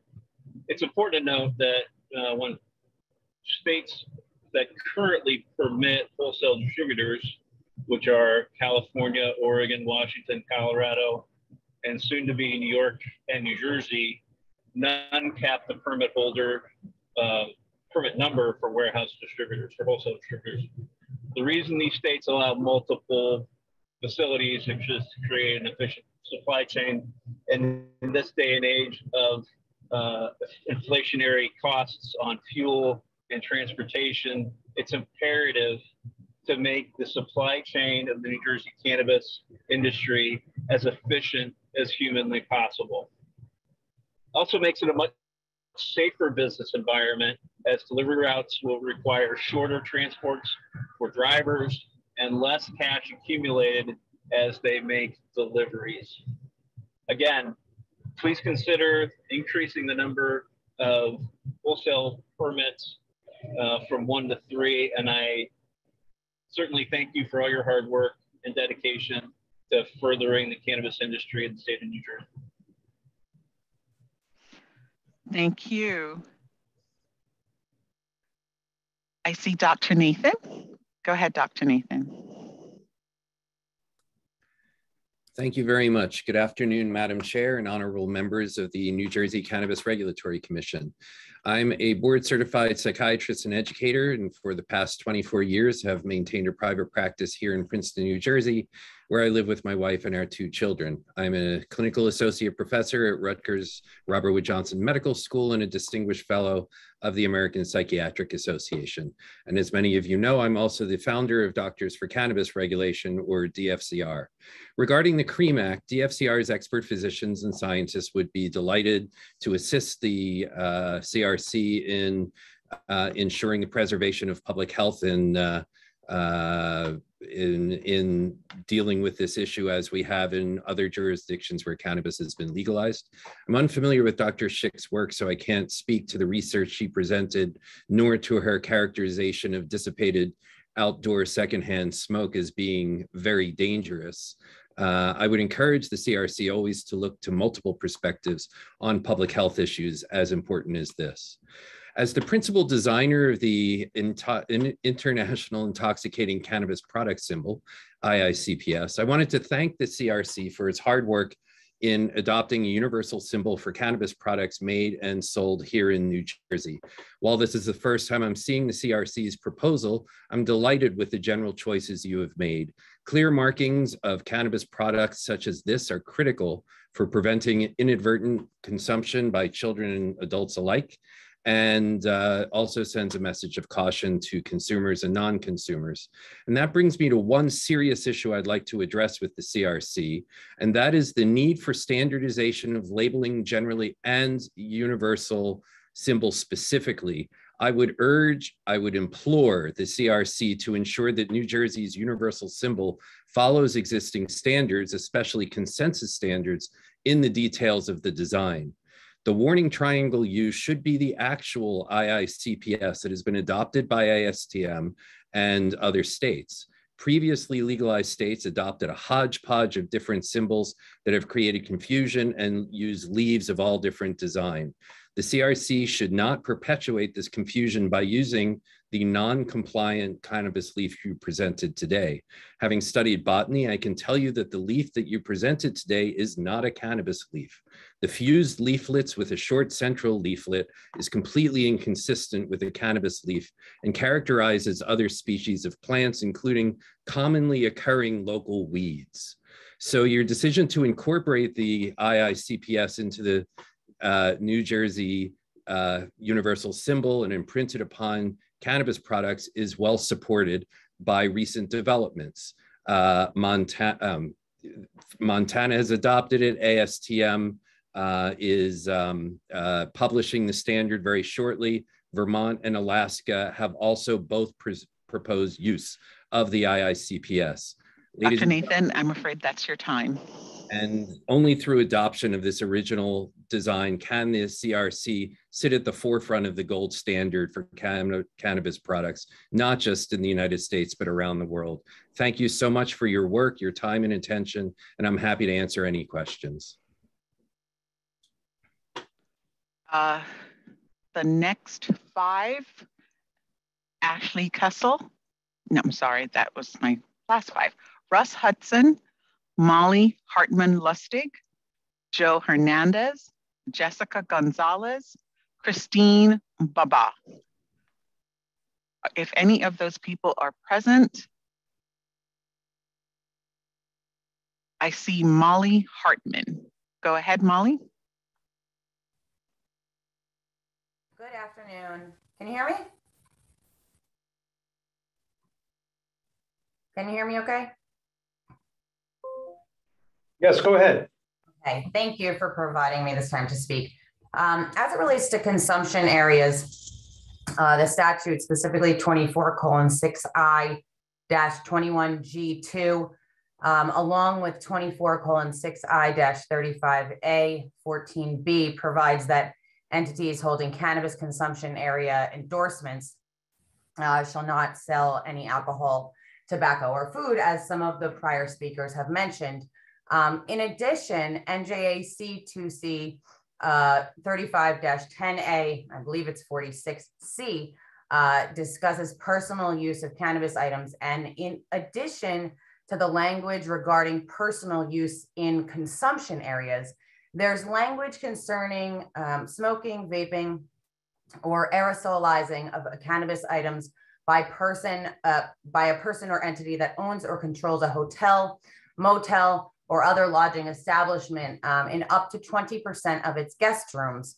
And while a hotel owner would not obviously be the owner of a retail license because of the restrictions contained in those sections I mentioned and other restrictions, I would like to see some additional language concerning guidance for designations of those rooms that are permitted for personal consumption of cannabis products, or alternatively, if such a designation is not required, how a hotel owner stays in compliance with that 20% rule. I would also like to see some clarity as to whether those rooms designated for cannabis consumption will be the same rooms that hotels may designate for tobacco use by guests. And I think it's really important to permit not only hotel operators to be able to distinguish these types of rooms, but for customers to be able to choose a cannabis room as opposed to a tobacco room. With that being said, from a policy perspective, as Mr. McKinley and others, Ms. Patel stated earlier, Atlantic City is a prime example of a municipality that needs the ability for elastic and truly municipal-based regulations related to consumption areas and the areas in which patrons are permitted to consume cannabis. A specific issue that I would urge is consideration when the regulations are reviewed is whether hotel operators and owners may provide consumption areas for use of cannabis products other than guest rooms, with explicit language as to indoor and outdoor consumption that would not be linked to a Class 5 retailer license. As some of the other speakers have mentioned, the smell associated with smoking cannabis in flower form could create issues for guests in neighboring rooms, require extraordinary costs for hotel operators to retrofit their facilities to mitigate those odors, and also a consideration of families who are occupying rooms together and adults who are permitted to consume not being able to actually use in those guest rooms. Ms. Lustig, that is your time. Thank you. Thank you. Jessica Gonzalez. Jessica Gonzalez. Hi, hello. Go ahead, we can hear you. Thank you. Hi, good afternoon, everyone. Thank you for your efforts and all your hard work. My name is Jessica Gonzalez, attorney at Hiller PC and outside general counsel for Minorities for Medical Marijuana. I ask that everybody on this call keep an open mind when it comes to consumption lounges, as consumption lounges are a matter of health, public safety, and social equity. Given the restrictions on where adults can consume in New Jersey, consumption lounges provide adults with a safe and private area to consume. This is important for patients and non-patients alike who may be lacking a safe place to consume their medicine, especially for those who live in federally subsidized housing and could be subject to discipline. In addition to health and public safety, consumption lounges will also alleviate concerns surrounding law enforcement as well, especially for communities that have disproportionately been targeted for cannabis arrest. Consumption lounges cut off the proximity between communities of color and law enforcement and provides for a supervised, secure, and safe environment. If there are those who are concerned with children inhaling cannabis smoke, wouldn't it make sense for towns to designate specific areas for consumers to consume to prevent public street consumption? By advocating against consumption lounges, municipalities are forcing its consumers to consume on public streets, especially for non-homeowners who may be at the mercy of their landlord with regards to their consumption. Additionally, for those who are concerned about how those will get home after consuming in consumption areas, may I remind those that many bars and clubs spanning across New Jersey all have parking lots for their patrons and have little to no oversight on how their patrons get home. To place additional obligations on consumption lounge operators to supervise adults leaving these lounges perpetuates the stigma on cannabis that we are seeking to extinguish. And in terms of consumption lounges, which I'm in full support clearly, my only question is whether the commission is counting consumption lounges towards the square footage for Class 5 micro licenses. I've submitted this question a few times, so please let me know as this plays into an applicant's architectural plans. And further, slightly off topic, while I commend the CRC for its attempts to lower barriers of entry, we are seeing heightened barriers of entry on the municipal level.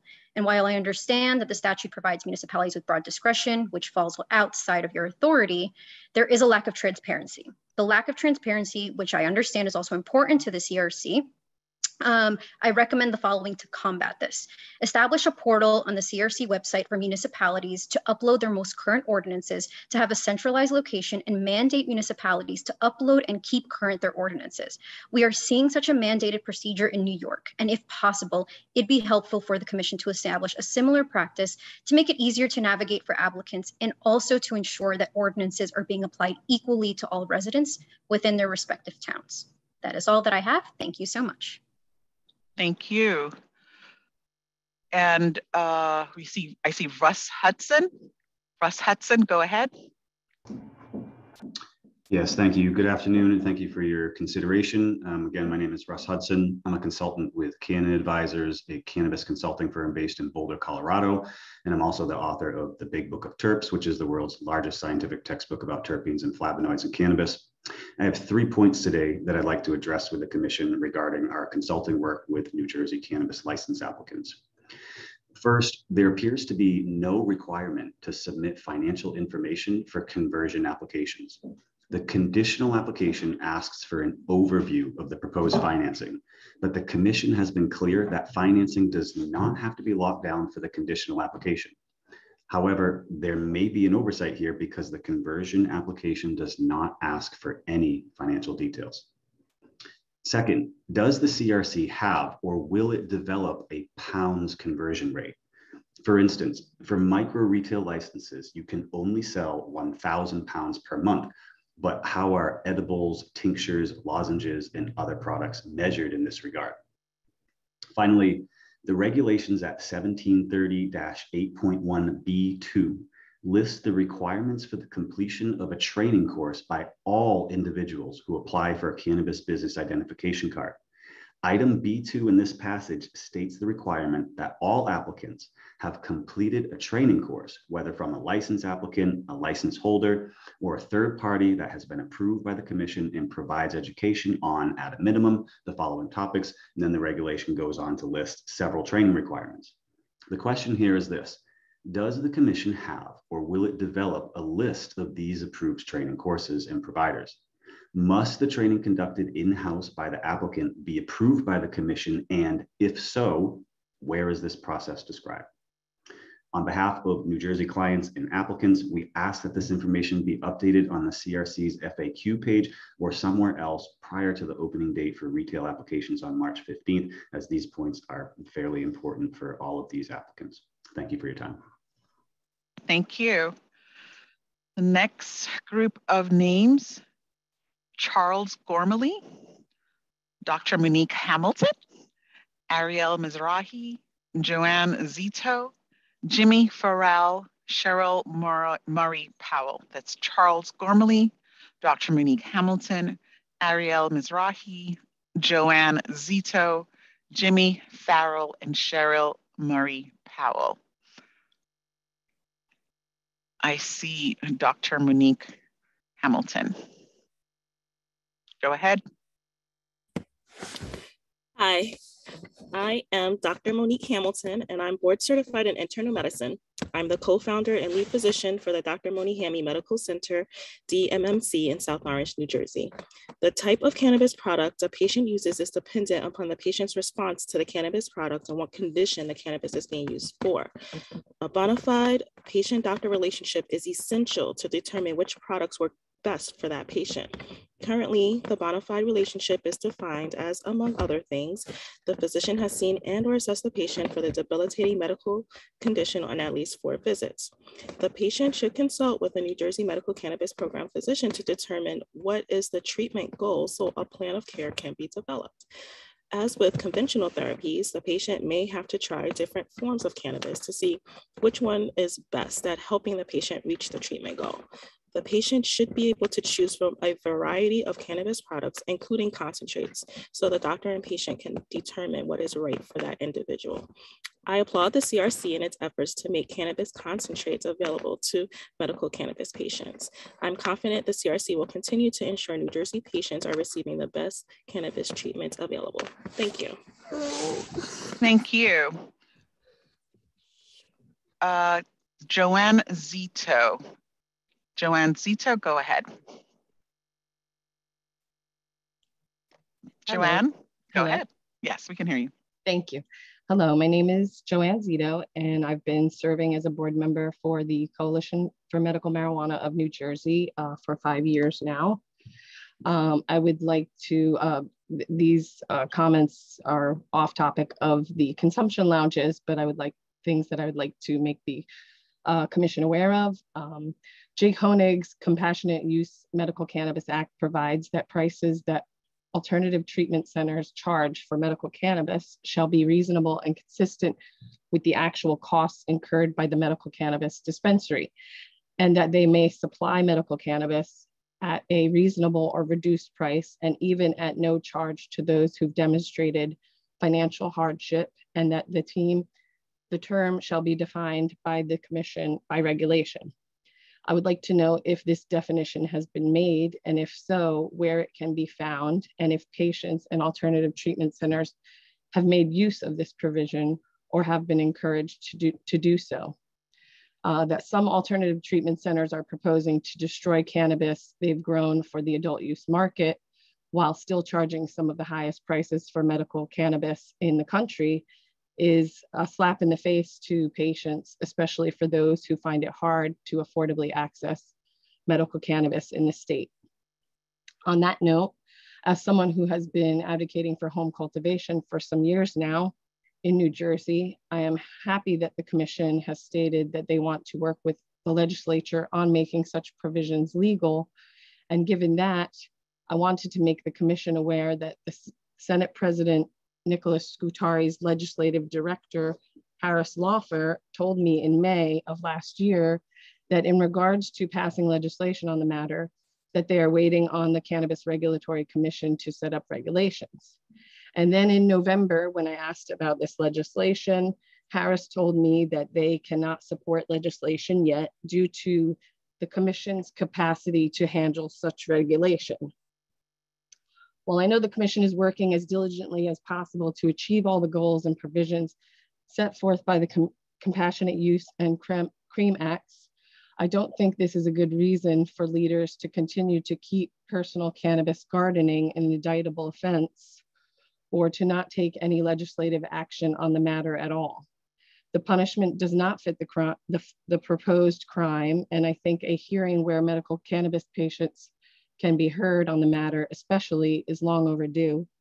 I hope the CRC will help remedy that in some way.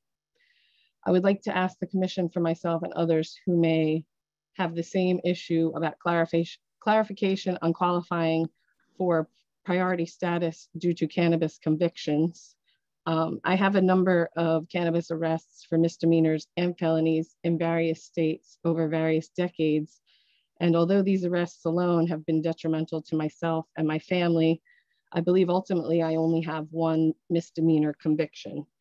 I understand. I'm sorry, Ms. Zito, but that is your time. Okay. Please utilize the submit comments in writing. I will, thank you. Thank you. Next up, Jimmy Farrell. Go ahead. Hi, thank you very much. Can you hear me? We can hear you. All right, thank you. So my name is Jimmy Farrell. I'm the staff manager for ASTM's Committee D37 on cannabis. And there's been mention of the IICPS today and its adoption by the CRC.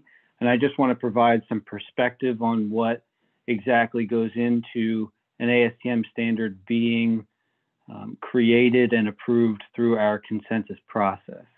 So ASTM is an organization, we're an international standards developing organization. We've been around since 1898, and we develop standards from everything from children's toys to airplanes and the fuel that go into them, as well as standards in the cannabis space. It was brought to the Committee on Cannabis, the idea for an international symbol by Dr. David Nathan and his son. And basically how that worked was they had an idea that they presented to the committee. The committee is made up of experts who participate from across the globe in ASTM's consensus process.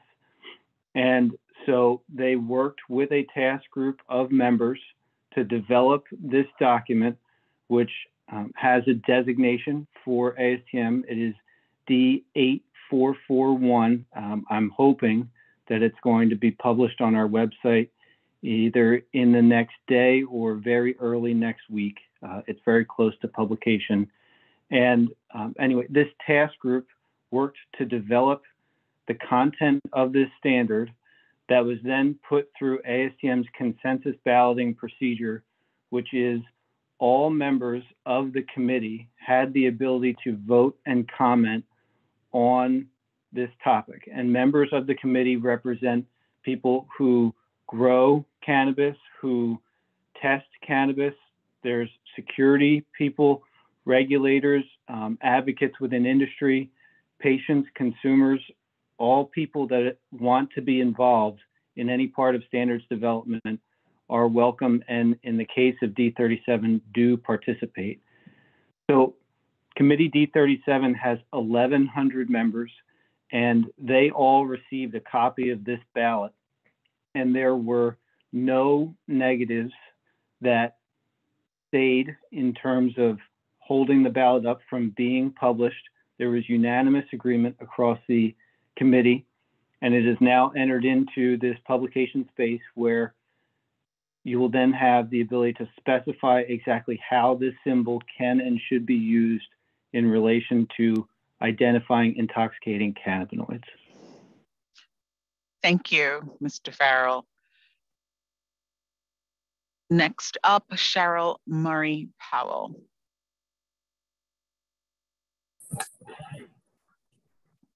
Hello, good afternoon, everyone. My name is Cheryl Murray Powell, Esquire. I'm a cannabis agricultural dietary supplement and trade attorney. I've been in the cannabis space for 6 years. I'm also the business development manager for CSI, a professional background screening association accredited company that's been around for 46 years. My first comments are with regards to the adoption of the international symbol for cannabis. I am on, I sit on the ASTM International D37 Committee Executive Committee.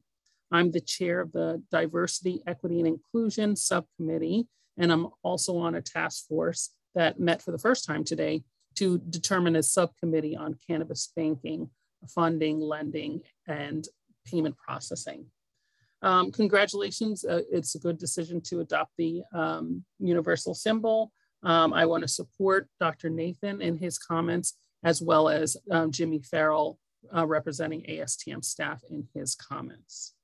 With regards to the consumption lounge discussion, I just want to echo the sentiments of Attorney Jessica Gonzalez, who is the General Counsel for Minorities for Medical Marijuana. And I was the original General Counsel for Minorities for Medical Marijuana, and we're completely aligned on this issue. It's very important that you provide safe spaces for people to consume cannabis. With regards to the inequity when it comes to economic standing in our country and in the state of New Jersey, it's really important that people have the opportunity to consume cannabis, as is their right, away from children.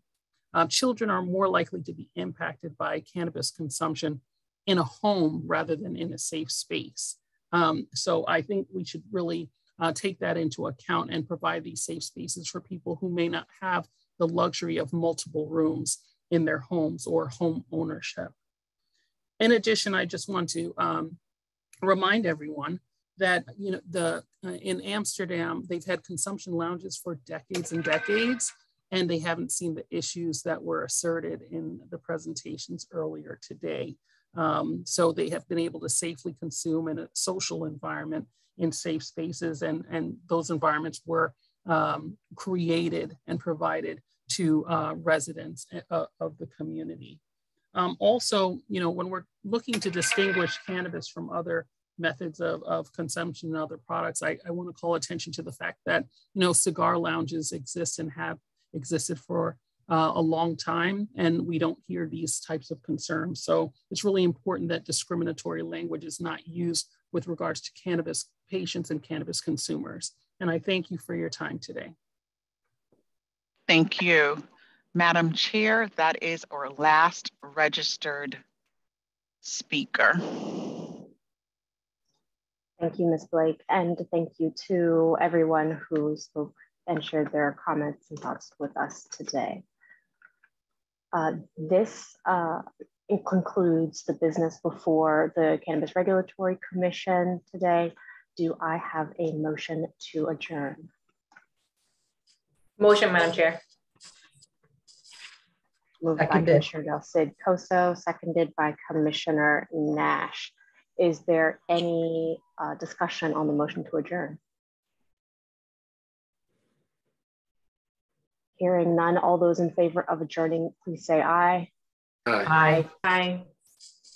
All those opposed say nay. Are there any abstentions? Hearing none, the motion passes. Thank you all for joining today's meeting. Please visit our website to view information about our upcoming meetings, as well as information about the public hearings that the Public Engagement and Education Committee is hosting starting March 2nd. Please come out and make your voice heard. We are very excited to hear from the public, and so we really want to encourage folks to participate in that. Our meetings will continue to be conducted virtually until further notice, and our next scheduled public meeting is on March 24th. The time is now 3:35 p.m. and we are now adjourned. Have a good afternoon and great evening, everyone. Take care.